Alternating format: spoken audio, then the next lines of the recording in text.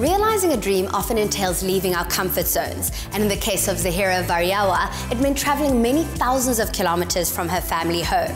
This dynamic brand management entrepreneur is now based in the United Arab Emirates, and she's invited us to experience what it's like to live the dream in Dubai.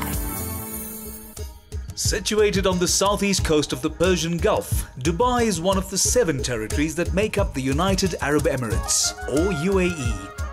For most visitors, however, Dubai refers to the capital city of the emirate. Marhaba, hello and welcome to Dubai. I'm Zahirah Variawa, originally from Durban, South Africa, but now a resident of one of the most spectacular cities in the world. Over the past 5 years, I've gone from being an overordinary arrival to someone who's comfortable to call this my new home. Join me as I take you through a day in my Dubai. The city has experienced exponential growth over the last 2 decades, and today boasts a population of a little under 2.25 million. Although when you're an early morning riser like Zahirah, you're most likely to encounter only fellow fitness fanatics pounding the pavement. Expatriates make up about 85% of the population, so you shouldn't be surprised to hear Hindi, Malayalam or Bengali being spoken in the gym, as well as English, French or Italian. Health and fitness is a huge part of my lifestyle in Dubai. I enjoy starting my days in the gyms, which energizes me and lengthens the day. On top of it all, I found myself another crazy South African. We have loads of fun and get fit. Morning. Hey, how are you? Good, how are you? Good, thank you. Every morning I see this woman for an hour and she kills me, but it's worth it. We call this Ninja Bridal Camp. And I love training Zahirah like a stunt woman. Everything is powerful, everything is explosive. Let's do it. One step at a time, you've got this. I've got you. You want to put that nose against the wall. There we go, and relax. One more step, and you've got this. Beautiful, well done. Good job. That is so much harder than it looks. Square, sip, nice. And explode, sip. There we go, Ninja. Excellent, very good. She's a super athlete. She's one of my favorite clients. I tell you, Zahirah, when she trains, she trains. When we train, we mean business. There's definitely always some laughter going and some action. A lot of grunting, a lot of noises, but she never stops. That's what I like about her. Nice, and back. Voices, sister. That is why you're one of my favorite clients. Thank you, and I'll see you tomorrow morning. Well done. Let's do this. That's done, energized, and ready for a day in the office. Under the leadership of the ruler, His Royal Highness Mohammed bin Rashid Al Maktoum, Dubai has made a strategic move from being a resource-based economy to one focused on trade and services. This has created a golden opportunity for young entrepreneurs like Zahirah.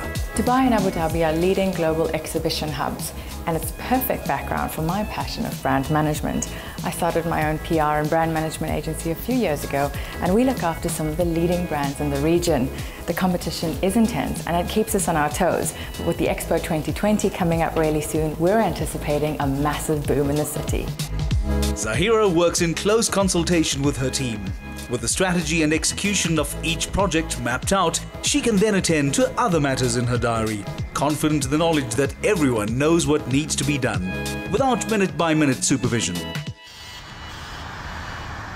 Dubai's network of highways makes getting from one part of the city to another relatively rapid and easy, except at rush hours.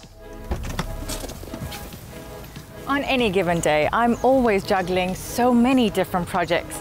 Today I'm at the Nad Al Sheba cycle track for a shoot with Women's Health magazine. Zahirah is a regular contributor to the local edition of this international publication, and she was meeting up with her editor for a photo shoot to illustrate the column. I asked her to write a column for the magazine, which she does every month, called Girl About Town. She's the perfect person for it because she is the epitome of our reader. She's beautiful, smart, successful, fit, and lives a healthy life in every sense of the word. Zahirah's fitness training made the shoot an effortless affair. Having freshened up and changed, she headed back to her favorite mall to accessorize some new additions to her wardrobe.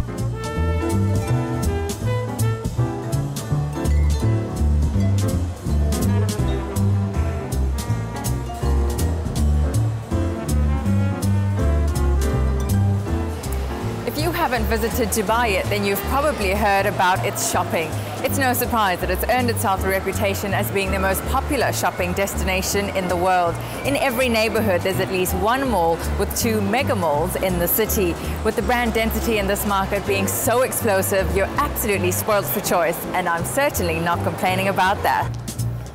If a new line is launched in Milan, Paris or New York today, it'll be on the shelves in Dubai tomorrow. And often the shopping capital of the Middle East will enjoy priority.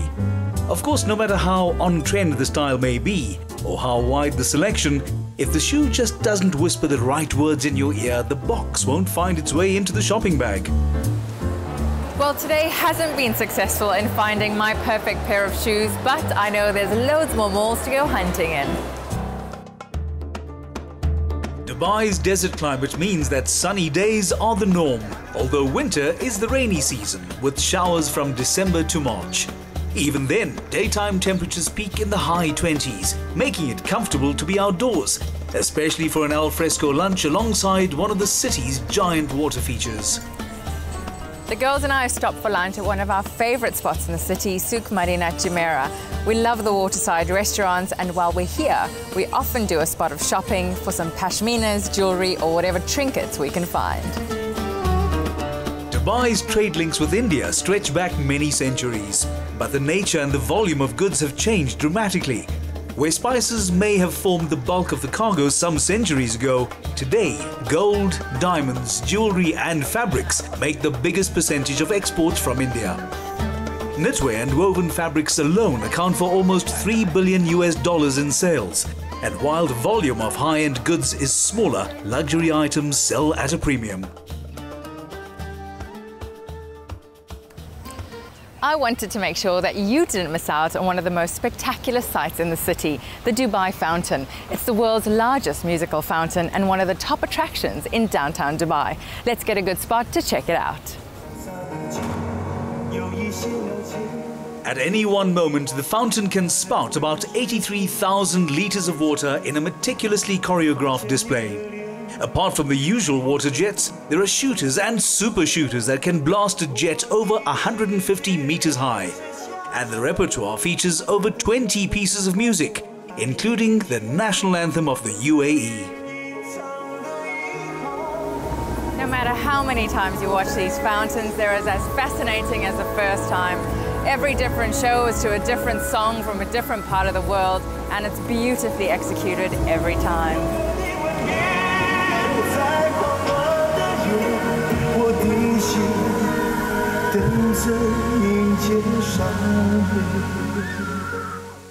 Tourism forms a significant part of the government's overall economic strategy, and the city makes a particular effort to present a dazzling and inviting image to the outside world, even after sunset. Creating a funfair ambiance all year round, some of the tallest buildings on the planet are transformed into the world's largest art installations, with brushstrokes of light splashed across glass and steel.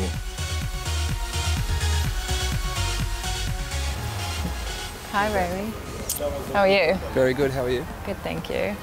Well, I've taken you around my favorite city that I call home, and now I get to introduce you to my most favorite person. This is Andrew, my fiancé. Cheers, mate. Cheers, baby. Andrew had arranged a private balcony table.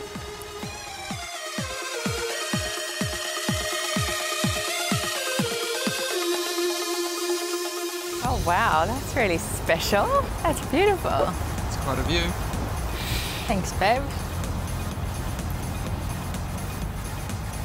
Pulled out all the stops, babe. I've really said yes. I did. Always got to try my best. I am starving. I think the chef's got something special planned on the menu too. No matter how many places we dine at in this city, this skyline just never gets old.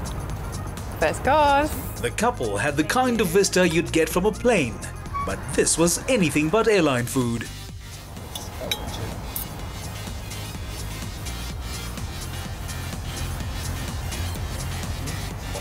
Thank you. Oh, that looks great.